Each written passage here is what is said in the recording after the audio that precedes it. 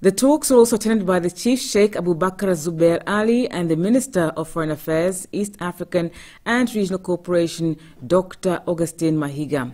On his part, the chief leader of the Daiwoodi Bohra community, Dr. Syedna Mufaddal Saifuddin, Saheb, commended President Magufuli for the good work his government is doing and pledged continued support from the Bohra community.